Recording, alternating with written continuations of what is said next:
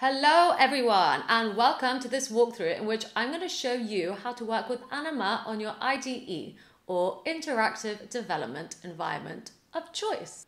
In this video, I'm going to show you how to save time by importing your generated code from Anima into your IDE in order for you to get coding on the logic that happens behind the UI straight away. So, for this example, I'm going to use a more interactive part of the Trainers app UI that has been generated into React code for us. Let's use the My Profile component on the user dashboard. I am using this as this is the perfect example of a piece of code that will have logic built out into it. So for example, this status bar circling the user avatar will be rendered presumably based on how many activities she has completed or how many goals she has achieved. That is essentially the part I want to focus on building as a developer. So let's see if I can get the whole component into my IDE so I can get started.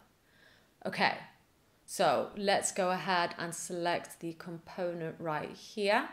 Okay.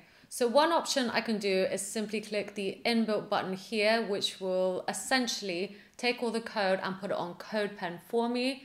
So if I click that, and there we go. There's our component. Now, let's try with VS Code. So to do this, I would essentially go ahead and copy all of this code right here, then copy the code on the right, and there we go. I have now put it into my own IDE of choice. And that's it. I hope you enjoyed this video on how to work with Anima on your IDE of choice. Thanks very much for watching, and I'll see you